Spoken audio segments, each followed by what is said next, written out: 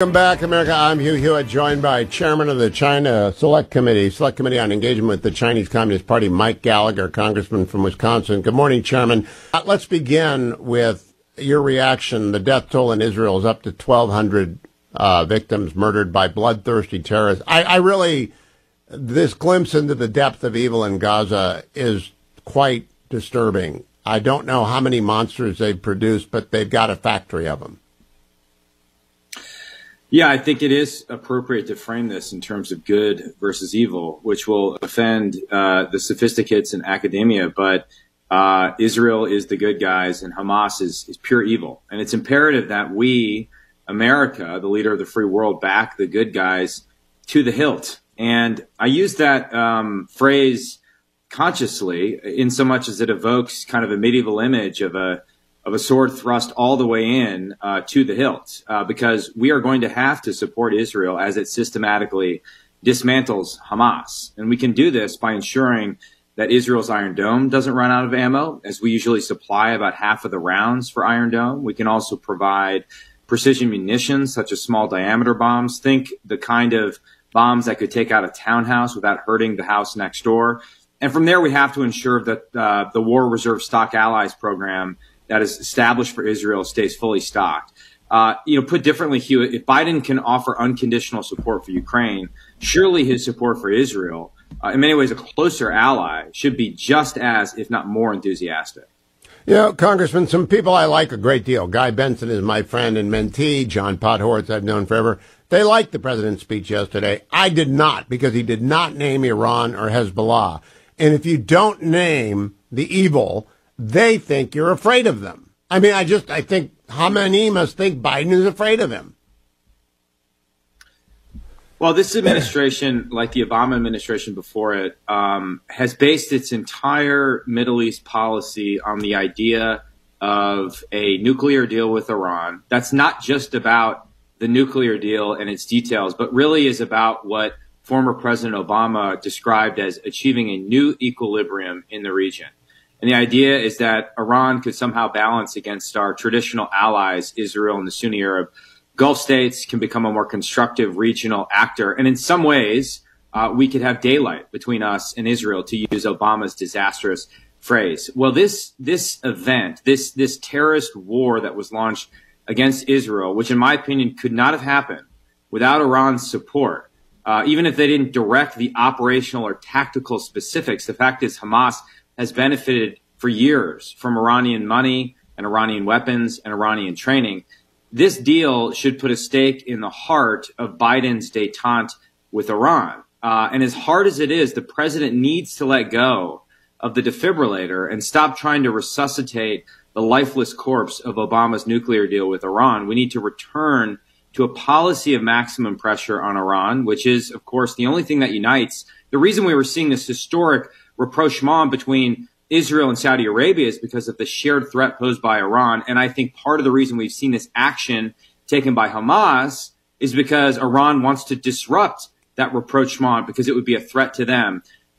Probably our most practical and useful next step in this regard, if we want to get serious, is we can start by freezing the $6 billion hostage payment to Iran that Biden did in return for 5 American hostages. And to illustrate the absurdity, we now have at least 12 Americans taken hostage. So we've net lost 7 Americans, which proves the eternal wisdom of not bribing terrorists.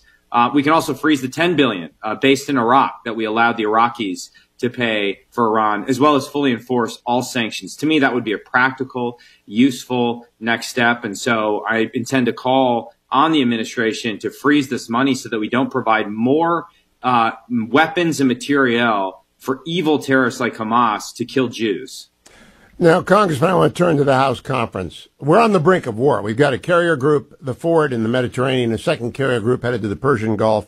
Even though the president won't say it, we're on the brink of war. We don't have a functioning Congress because of 8 members of the House GOP conference. Will we get there today? Because it's like on December 6th, 1941, not having a House of Representatives, only knowing that the attack was coming. Will we get there today to a speaker? I'm cautiously optimistic. We're going to meet this morning to have the internal, secret ballot vote for speaker.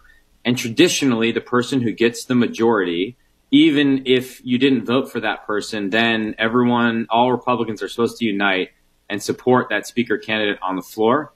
That's what I intend to do, regardless of who I vote for, regardless who emerges victorious.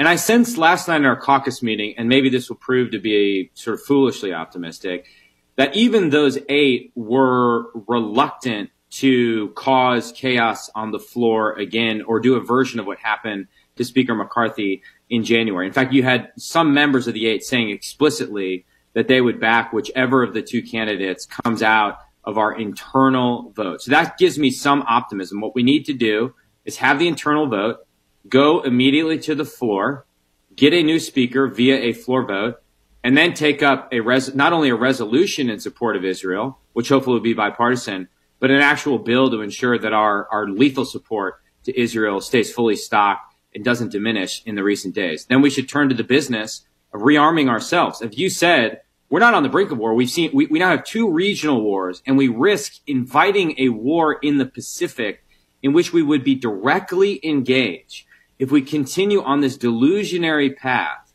of disarmament, this utopian path of underestimating the authoritarians, the genocidal, godless authoritarians that we're dealing with in these countries. We increasingly have an axis of authoritarians arrayed against our interests. China is, of course, the dominant actor, but Putin is his junior partner, and the mullahs in Iran are part of this axis. And the goal is very simple. It's to destroy American leadership.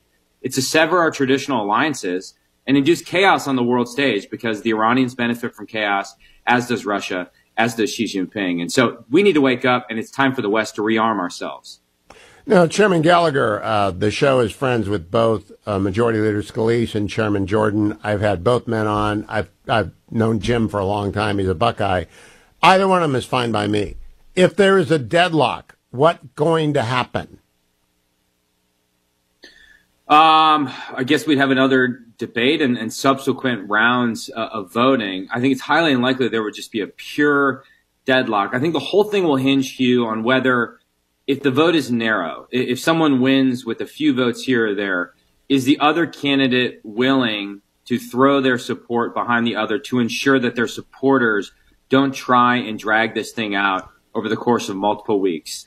I don't think either Jim Jordan or Scalise is the type to do that. I do think they will work to unite the conference regardless of whether they win or lose. But that certainly is a possibility, Hugh. And again, as you said at the outset, we can't do anything until we have a new speaker. We're having this debate about, whether Patrick McHenry as the speaker pro tem has the power to do X, Y, and Z. But really, that's not what that position was intended to do. It's a caretaker position designed to facilitate the election of a new speaker.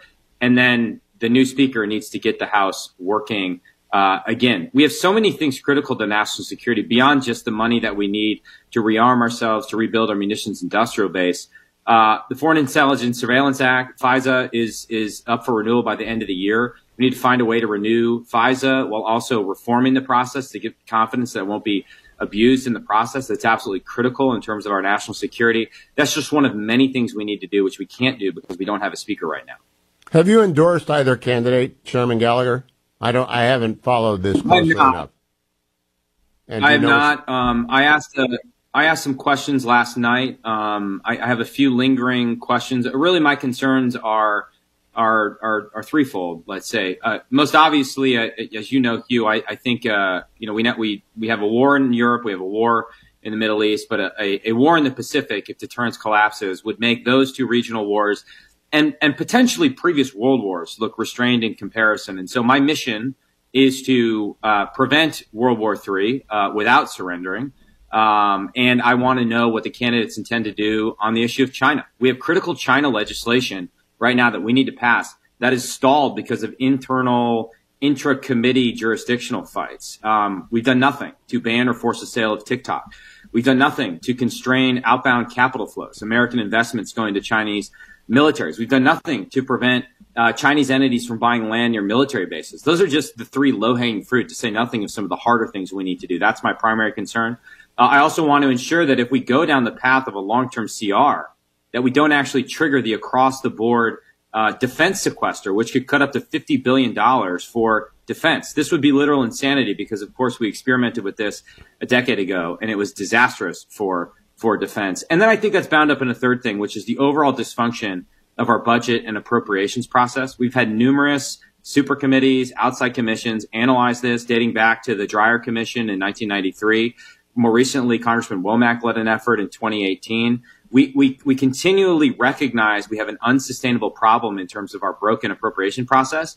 We have multiple proposals for how to fix it. What we lack is the will and the leadership to do it. And ultimately, it's going to take a speaker to do it. And the final point on this, Hugh, and I'm sorry to go on, is that in my opinion, and I voiced this to the conference 2 nights ago, now is precisely the time to do it because we have a narrow majority and divided government. We aren't going to be able to advance an ambitious policy agenda. So there's never a better time to turn to the plumbing of Congress, the process fixes that are policy agnostic. That may be more boring.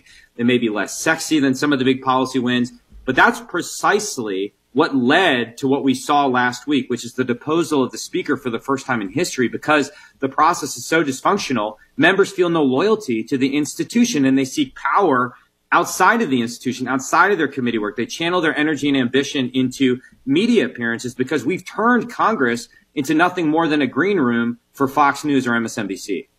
Please remind your colleagues that 1,200 Israelis are dead and we are at war and they cannot be children.